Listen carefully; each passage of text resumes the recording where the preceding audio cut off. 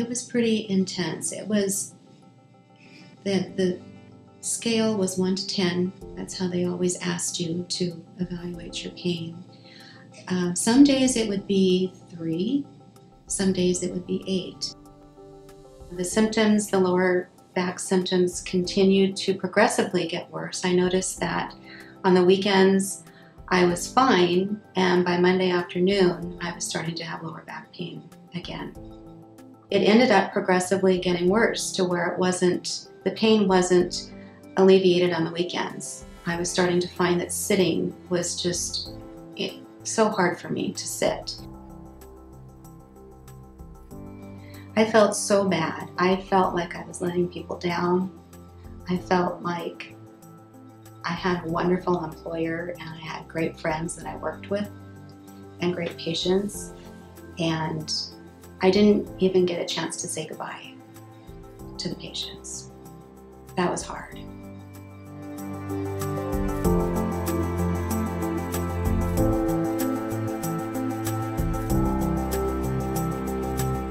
This is one of 5 videos made by dental hygienists for dental hygienists to help prevent work-related pain and disability. Many dental hygienists work in pain or know others suffering from musculoskeletal disorders known as MSDs.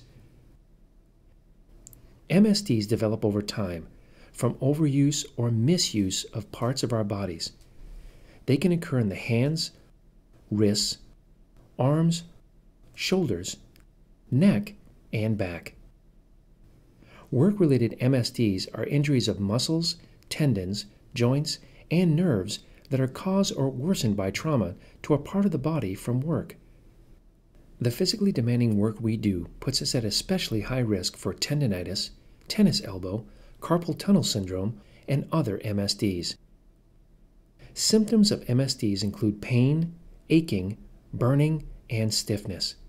Swelling, redness, and limited range of joint motion are also signs that something is wrong. If the cause is ignored, occasional pain can turn into chronic pain, which does not get better with rest or over-the-counter pain medicine.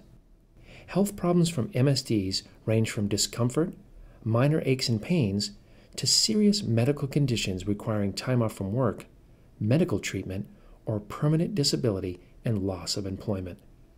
That's why it's important to make changes as soon as we feel pain. We take good care of our patients' teeth, but what about taking care of ourselves and our health? Preventing injuries by improving how we do our work is using ergonomic principles. Ergonomics, how we can change work to prevent discomfort and injuries and make it more efficient. In this video series, we address ergonomic issues for dental hygienists in 4 main areas. We can position our patients and ourselves so that we are comfortable at work.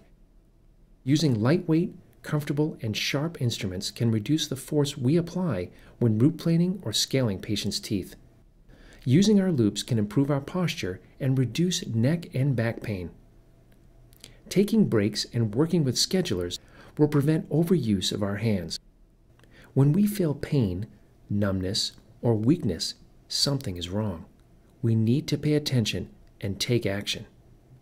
We can take the steps recommended in this video series. If the pain continues, we should seek help from our dentist, consult an ergonomist, or see an occupational health physician.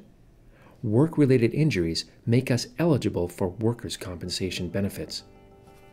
I didn't realize myself, other than the chair that I was sitting in, that the things could be different, could have been repositioned differently in the office. I just didn't have a clue. Now I do. Now I know what I would have done differently.